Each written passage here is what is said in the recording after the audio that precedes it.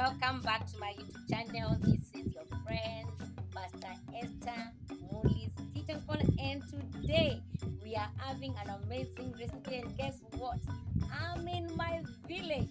Okay, so that means today we are making, like traditional meal food in the village.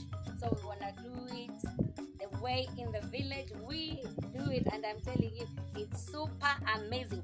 I can't wait for us to have it. So we are making lunch. For the ones that are new in this channel, please subscribe. For the ones that have already subscribed, thank you so much. And today, I have something amazing. I don't know what you call them in your place, by the way.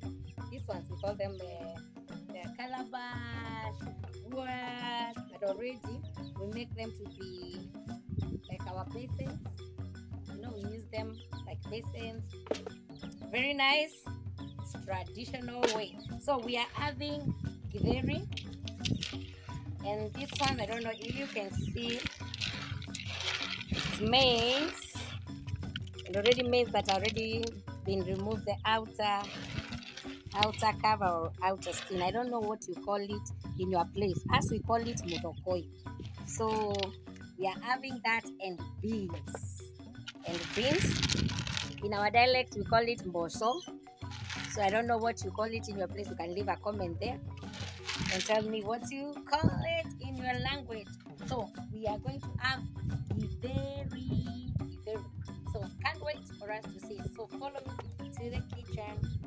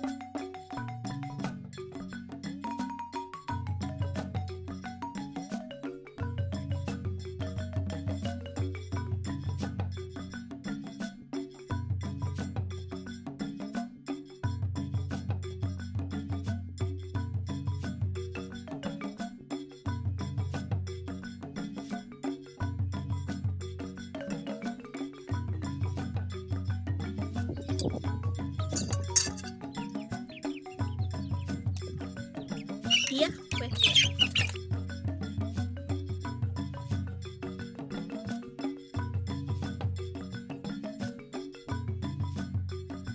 Wow.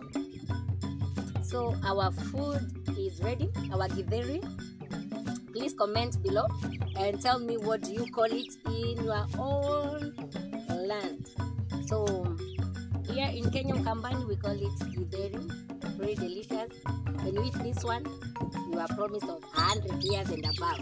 When you take this daily, I'm telling you, very sweet. Wow, delicious, very delicious. If you have guacamole, it's in the season, and you add it in this food, very delicious.